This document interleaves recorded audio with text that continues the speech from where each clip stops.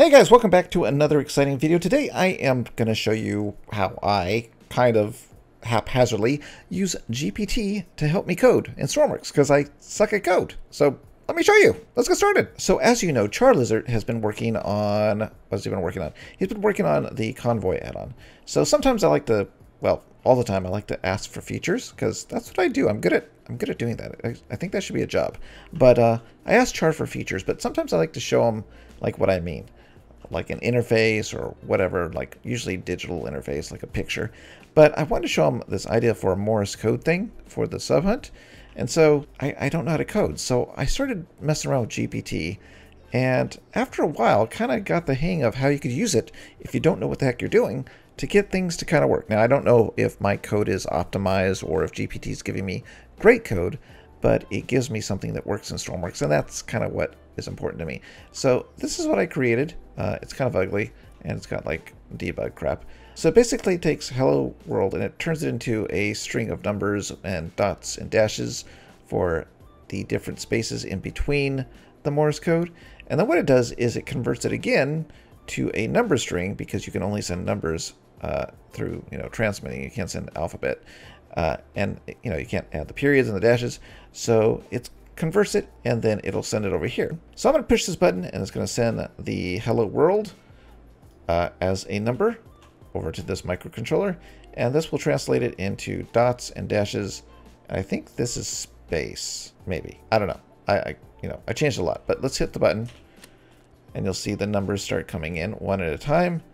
This is the Morse code that it got in, like the full Morse code, and then this is the actual Morse code being translated one at a time. So this is what I would want to display one at a time as it's coming in from like the other ship. So we've got a dot, so the space just went off, dot, dash, dot, dot. So this is an H, 4 dots is a H. That's an E, 1 dot, and this is an L, and I'm going to start typing it. Dot, dash, dot, dot, dot, dot, dot. Come on, hit it. Dot, and then dot. Okay, so that's H, E, L, L. I'm pretending like I know how to read Morse code. It's just that I've been testing this so long I can kind of figure that out. So that is what I did using GPT, and the reason I tell you this is that I am not good. Is this a mess? I forgot if this is like a big compressed thing. Let's check it out. I'm not good at, yeah, it's compressed because it was too big with all the notes inside. But anyways, the idea is that I'm not good with doing loops and stuff like that. So what the ChatGPT lets me do is create functions that I wouldn't be able to do on my own because I suck. So maybe it'll help you too. If you suck at scripting, maybe it'll help you too. So let's go ahead and chat GTP, and I'll kind of show you how I kind of got used to working with it. So we're going to chat GPT, and the 3.5 version is the free version. It's not very good. It's not very good. So if you go to 4, you're going to get better results, but 3 will kind of work. Let's try it. Let's try 3. So if we do Stormworks LUA, write me a function that turns on and off a Boolean every 4 seconds. Okay, we'll hit enter, and it will write the code out. So it's doing a sleep function, which, Stormworks does not handle. So what you usually have to do, and this is what I found after working with it for a week, is you'll want to say, please change it. You don't have to say please, it's a robot, but please change it to a tick timer. Sleep is not supported. And then it will change it to a tick timer, and that will do it. And we'll have a Boolean that goes on and off every 4 seconds. We can try the code. So let's go ahead and copy this. All right, so we're going to go ahead and create a Boolean out. Come in here and grab a Lua block and go like this, go like this. I don't think I set it to like a actual thing. Let's see what we did here. So there's our code. It's just setting Boolean.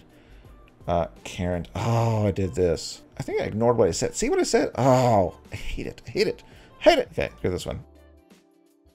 All right, so when I was recording this, I think I forgot to switch between screens. So if I didn't, I'm just going to start over from this part. So what I told it to do is write me a function that turns on and off a Boolean Number one, using output.setBool every 4 seconds using a tick timer.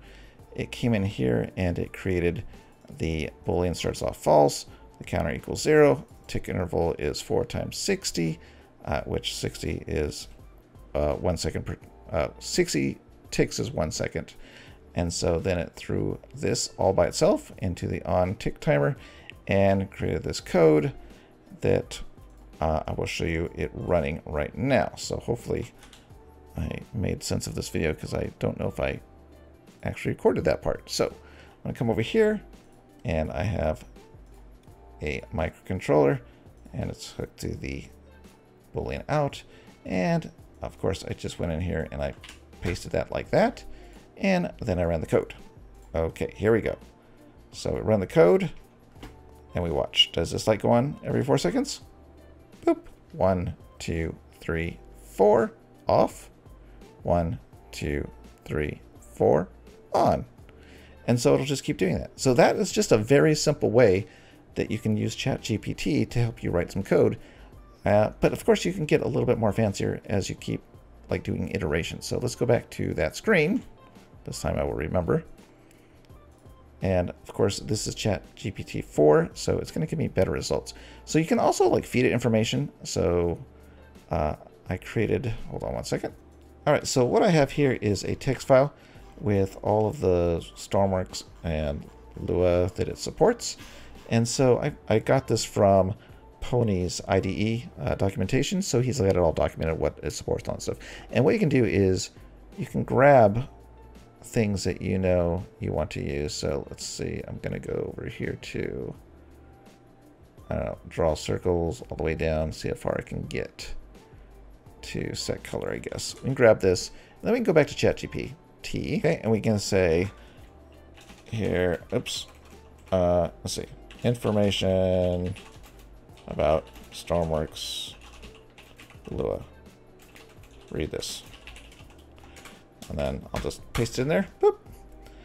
And it says, thank you for providing me information on the functions. Here's a summary of what they do. And then it kind of like just shows you that it understands what's going on. So let's see. Write me a function called, oops, called draw, oops, my bad, called draw square, draws a square in the middle of the monitor. Use on draw. Sometimes you have to tell it to do that. And use the get width and get height. What else do we need to do? I don't know. Let's just try that. I don't know. I'm probably forgetting something. All right.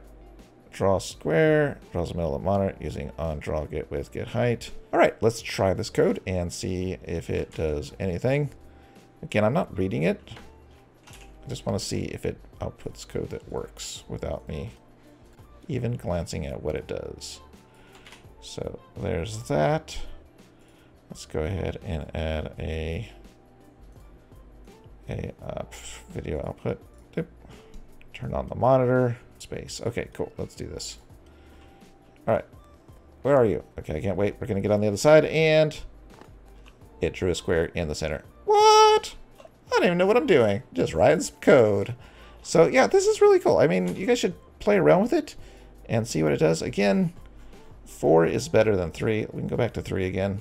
3.5. Let's just see if we can get it to write the same square function. Draw square function in ChatGPT. I use 4 a lot because I like it better. But let's see if you're using the free version. Let's see if we can get it to work. So Stormworks Lua, and let's make sure that it knows this stuff. Lovely. And let's go ahead and say draw the square, Stormworks Lua, and see if it works. So it did. Okay, so it did it on draw. It did a screen get width, it did this, and it's doing it all right here, and this is where it's calling it. So yeah, it actually works. Just wrote it just slightly different. So if we come back over here, let me big screen this. I forgot last time to do this, but let's big screen it this time. And we'll just go in here and take this on draw. Let's clear out this function. Oops, on tick. I think it needs that slowly. On function, on tick, boom, boom, and end, whatever. And let's just see if this works by itself. Okay, and boom.